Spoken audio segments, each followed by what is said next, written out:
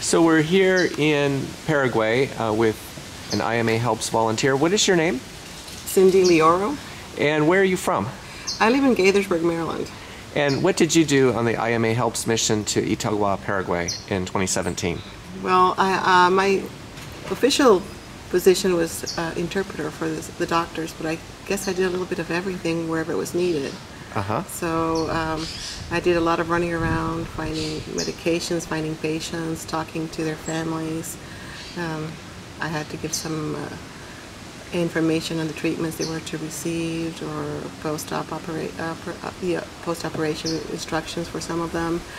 I was able to do the rounds with the surgeons in the mornings in the hospitals to look after the patients, how they were doing after the surgeries. I was actually able to go into some of the surgeries, which I didn't think I could have done, and I did. I survived. I loved it, actually. I found it very interesting. So I got to do a little bit of everything during this trip. What was it that impressed you most about this medical mission? In terms of what you saw, the cases, the people that you met along the way. Was there anything particularly moving? There were a lot of cases with the patients. I was impressed also by their dedication to come and try to get treatment from so far away.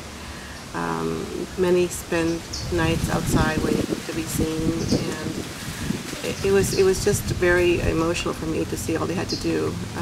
The cases all impressed me. We saw some horrible cases, but I think one of the things that impressed me the most was just the attitude of the mission members. The fact that they came year after year, most of them, they're giving up their vacation, they're giving up their free time, they pay for their trips, and then they work practically 24/7 here. They want to see every last patient that they can see.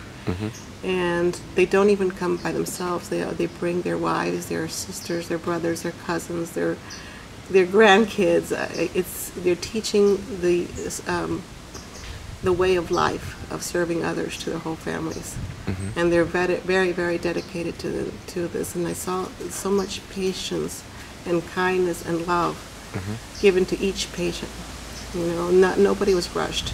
Everybody was given some sort of hope, or just talked to in a way that impressed me like I've never seen before. What was the case that moved you the most that you saw? I can't even say that there was one case. The case that I was really sad about was one we couldn't help, because it was a young man who had. We helped so many young men with motorcycle accidents. There aren't materials here. They have broken legs, broken bones, and they're easily fixed. Unfortunately, there aren't the materials to do it, and after a certain amount of time goes by, it gets harder to fix. And that's what we saw a lot of. But one particular young man, he had surgery, and the pin was infected. Unfortunately, the surgery to fix it wasn't hard, but there weren't enough beds in the hospital. He would have to have stayed at least 4 to 6 weeks afterwards to have the intravenous antibiotics. I see. So it was a limitation on the part of the local hospitals. It was. We did have to turn. This is the first time the mission came to Paraguay. Right. So I think it's a learning experience on both sides. They didn't know what to expect, or they were actually, I think, overwhelmed with how many people we treated, and we didn't know what they had to offer. In terms of their capabilities. Yes, even though you do these missions beforehand to come and talk to them, I think when you get here, the reality can sometimes be different too.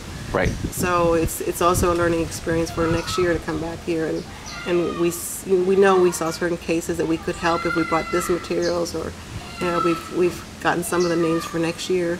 Right. So we could do surgeries that they're not capable of doing here, because the doctors that I worked with were very much impressed with the skill of the surgeons here. They said they were highly, highly capable, and that what they see is lack of materials. Right. What were some of the most satisfying cases that you got to see? I think the hugs from the patients, even the ones who couldn't help. They would come. I got a lot of gifts from people who can't really afford to give me gifts. They come back the next day from far away to bring me something they've made themselves. And just the fact that they would do that, they've asked for time out from their jobs. They've been there for days. They've taken buses for hours to get to our place. That they would come back to give me something. You know?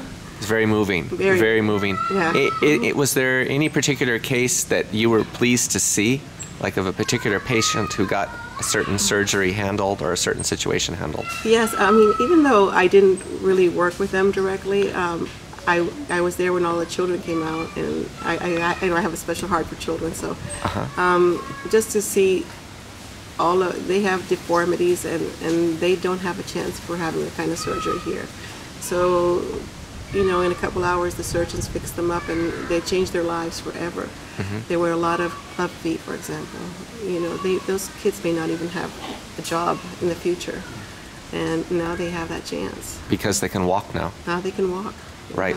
So that basically gives these children the ability to take care of themselves as they get older. Exactly. So it's not just a cosmetic benefit, but it's an economic benefit that we're providing. It really is. For their whole lives, basically, their working lives. Talking about the young men with motorcycle accidents, they could be back at work within a couple of weeks if they had the surgery right away, and it's so sad to see that they may be invalid.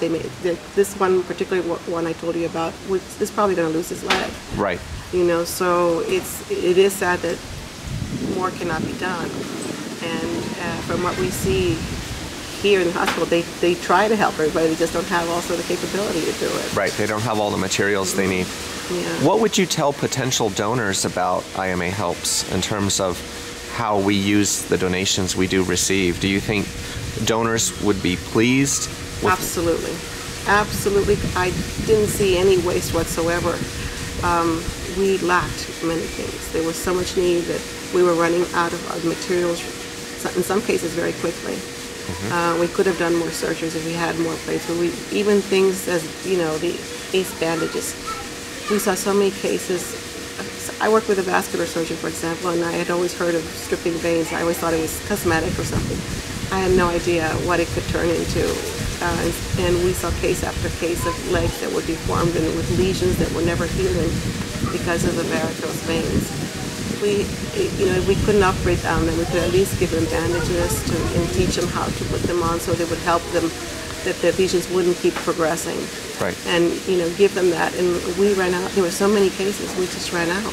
The last day we were trying to find who had a bandage somewhere. So sounds like you felt that the IMAHelps team really made an impact on the lives of a lot of people here.